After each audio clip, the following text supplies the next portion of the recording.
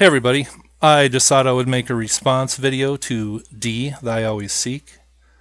Me and my friend Julie, who I'm very close to and I talk to every night, and I'm not just talking about messaging, we have been kind of harassed for the last year and a half by this guy in the United Kingdom. It really doesn't bother us anymore because it's just always there. It's just kind of annoying. I let it bother me maybe a year and a half ago. I made an upload about the guy. But he has continually just tried to make trouble around YouTube for us.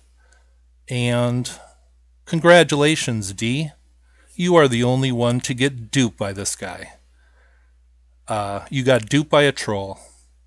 Congratulations, D. I hope you're proud of yourself.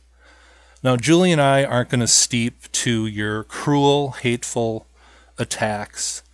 Being hateful and cruel is not enlightening. It's not very spiritual, and it's pretty unflattering.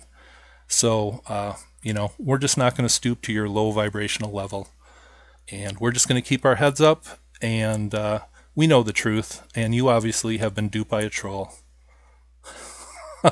Have a nice night.